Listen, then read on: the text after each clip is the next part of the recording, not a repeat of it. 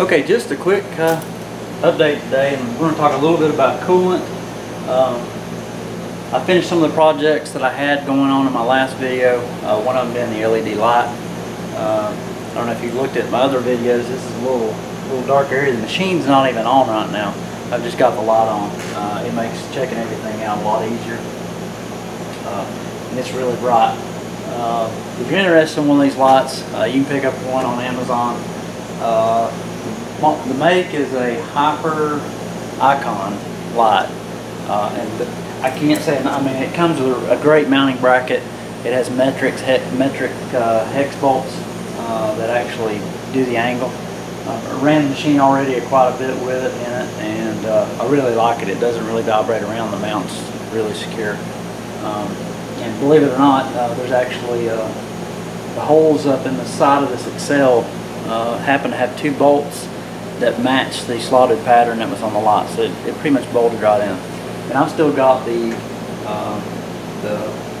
old incandescent light in here as well, and it's basically firing right where the spindle gets close to the table.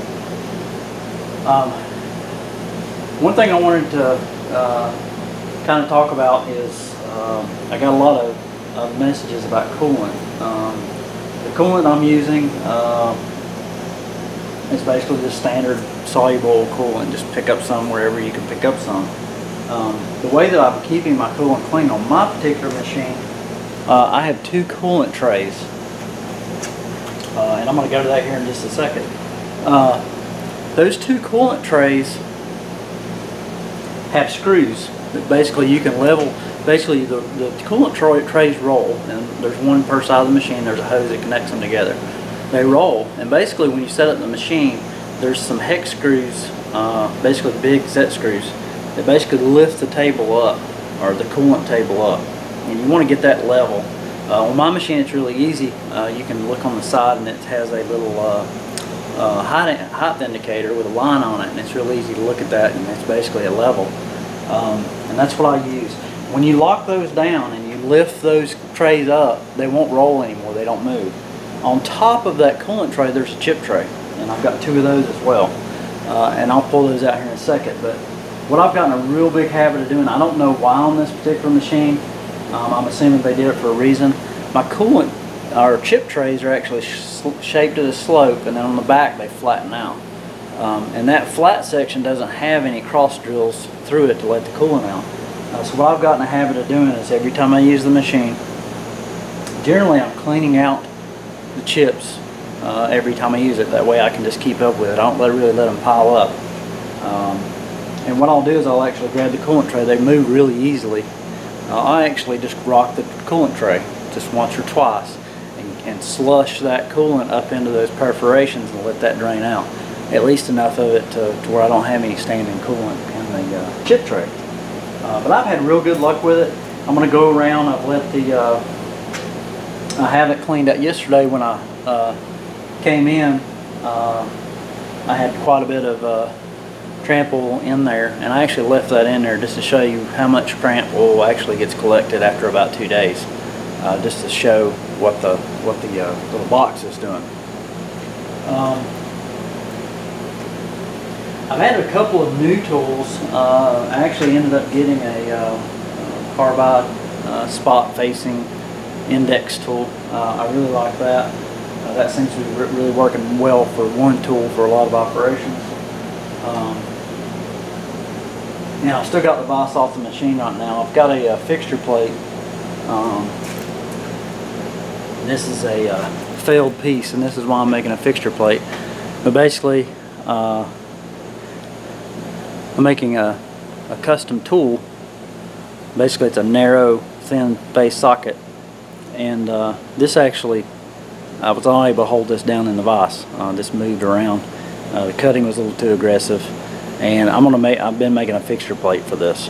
I don't know that I'll shoot a video on this because this is a pretty simple operation. It's basically just a hex pattern, and it'll have a 3/8 on the back, and it'll be about that thick, so you can see it's going to be really narrow. It's actually for a plastic filter to take one off. But that's what I'll be making the fixture plate on. So I've got the vise off right now. And I'm going to make that plate. And basically what I use for these is basically take and cut out a fixture that has a couple of Mighty Bite clamps that actually clip on here, and that seems to work really well. On this particular one, I had a set of jaws cut for this material. I got in a new shipment of material. It's slightly different diameter, and I really didn't want to either cut those jaws or do anything else other than I did attempt to do it in a vise and a V-block, which didn't work. Mainly because it's really aggressive cut and you just don't have a lot to hold on to here. But anyway, that's where I'm at as far as projects go. I'm going to take you around the machine now and kind of show you know, what to look for in your coolant, because that's the main thing I wanted to do in this video, is just kind of give you hints on how to keep your coolant clean and keep it up. You know, big things are don't let anything go down in that coolant that doesn't have to go down in there, and that includes any kind of solvents, basically anything. And you know, try to, it's basically what the way I treat it is, you know, like you would any other sink, bathroom, etc. You want to try to keep it as clean as possible. You don't want things growing in that coolant, and the best way to keep them from growing in the coolant is to take care of it and don't let a lot of contaminants get in it. I have done several loads of water with the new reverse osmosis filtration system. That seems to be working really well. I noticed that the coolant actually mixes a lot easier in the pure water than it does in normal tap water. Some manufacturers recommend, you know, only using pure water. Some say use tap water for the first load. I personally, my coolant says to use tap water on the first load, and that's what I do. I follow their instructions, and so far that's worked out really well for me. Okay, I'll take you around the machine now, and we'll kind of take a look at what I have got done, and mainly that's some additions to the coolant system, the RO system, and kind of an update on the LED to show you kind of what it actually looks like. I'll actually show you in the machine. Okay, just to kind of show you here, this is how my coolant trays are arranged. There's a pipe in the center, 2 trays, and basically you pull on this to get the chip tray out, and it moves really easy. This is on ball bearings, and it comes out really easy. And the coolant container is directly below it. Right now it's screwed down. If you look, there's little hex set screws. Those are screwed down, and it keeps the tank level. This is kind of a shot. I've done this shot before, and it's been a little dark. Now with the LED up in the top corner, it's really bright, and it pretty much covers the whole machine. I'll probably get a smaller version to actually set back in this corner back here, maybe in that upper corner, to basically go back so I can actually look and see. I can see pretty well now, but I want to be able to tell what tool is getting ready to be pushed out while I'm watching the program. On this particular machine, if you're in 100% rapid, really the only slow operation, and you're not going to stop it from changing the tool, because once it initiates a tool change, it's going to finish. But you can stop it from actually doing the rapid if you pay attention and watch that tool come out and get switched over. If you don't notice what tool's in there till after this tool changer lets go, it's already too late. The spindle's going to drop, and more than likely you're going to have a problem. So I'll probably get a little bit of light back there. Okay, here's the rear of the coolant tank, and basically this is about 2 days running, and I usually clean this out every day. I let it run an extra day just to kind of give a better visual indication about how much thing this is actually catching. And basically I've just got a plastic tub and a small aquarium or fountain pump. I got this on Amazon. It's a Titan 120 gallon per hour pump, I think, and it's submersed.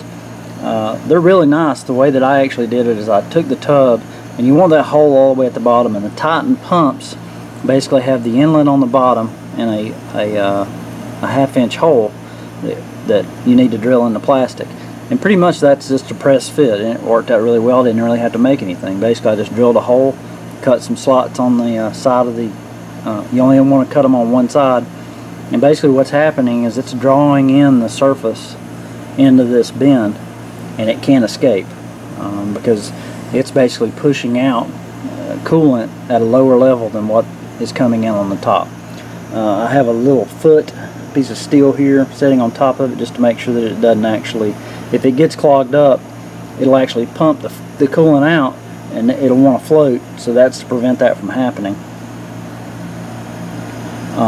Been really happy with this. This is working really good. I don't know if you can see the coolant load, but you know, it's pretty close to new looking still. And this just runs all the time.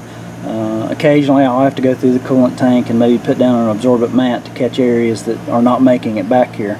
But in general, this actually covers it's hitting both tanks. The only issue that I have is if you wait several days, that other tank over there won't be enough flow. So if I know that I'm going to have the machine down for a while, I'll at least try to come down and cut the pump on just to get a little circulation going so this can work. So that's kind of an update.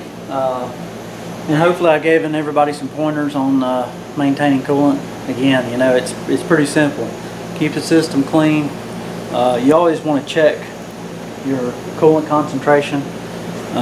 These are really cheap on eBay or Amazon. Just a refractometer, and these are really easy to use. Basically, you calibrate them against your clear water and make sure it's calibrated, and then just put a couple of drops. Basically what you want is you want the liquid to be on that lens good enough to where when this comes down it presses the water out across the whole surface, and that'll indicate what your coolant concentration is.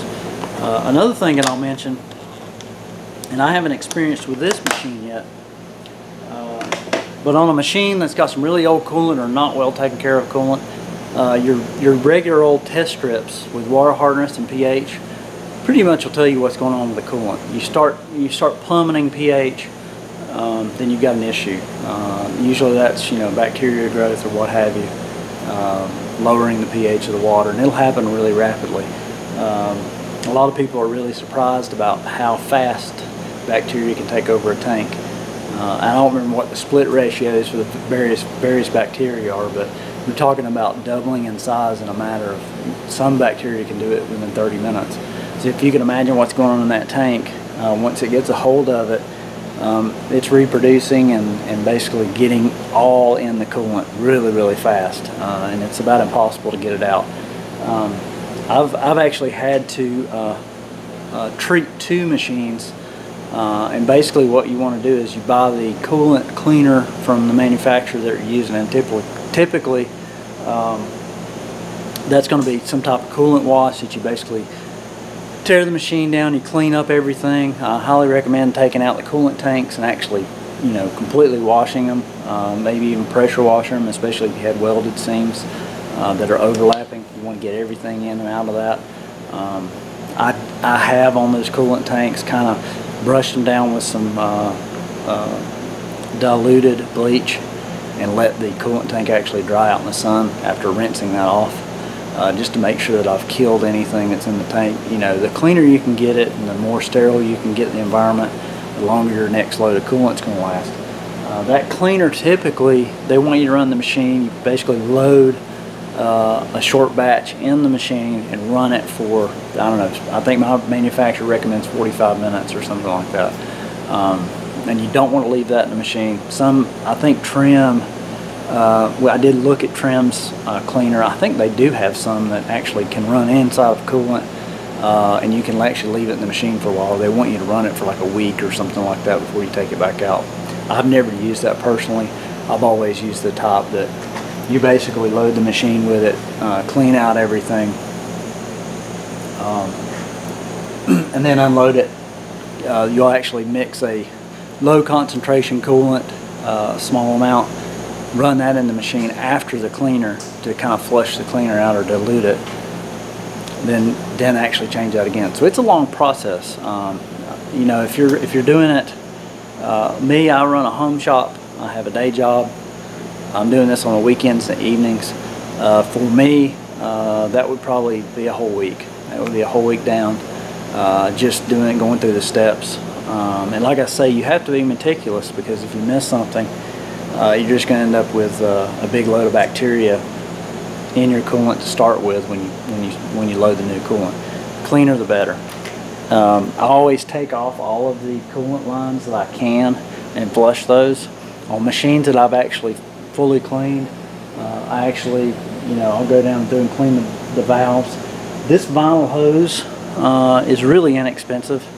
I've always replaced that on any machine that's just got that thick of skin on top of the coolant and smells like rotten eggs.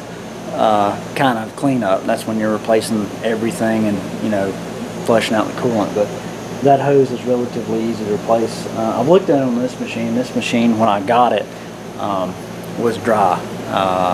So basically I just pressure washed everything. I did actually connect up lines and run hoses to the outside of the machine and run a light grade bleach through the pump system. And you don't want that bleach to get in any of your machine. You want it to basically stay inside of these coolant lines. So basically that was a small tub, 5-gallon tub of bleach solution in water, and we're talking 5 gallons and just a couple of little capfuls of bleach in that 5-gallon tub. And I run that 5 gallons through this system and out into another 5-gallon tub. Not really, not in the machine, not in the coolant tanks, that kind of thing. So hopefully that helps somebody out. I hope you like the videos. Should be getting to, I have one little project that I want to do for my razor, actually 2 projects I want to do for the razor. One is a better mount for my VHF UHF antenna. I have a really strange angle coming out of the back on the roll bar, and I'd really like to get the antenna there. If I have time, I want to do a breakaway one, the one that'll actually snap down, or either manually or automatic with a spring, so that I can fit the razor up in the toy hauler. Another project that I've got to get done is I'm going to go to closed system winching, and I'll probably machine something for the front of that winch. Synthetic cable that'll actually connect onto it and have a hole in it for a shackle. Hope you like the videos. Thanks for watching.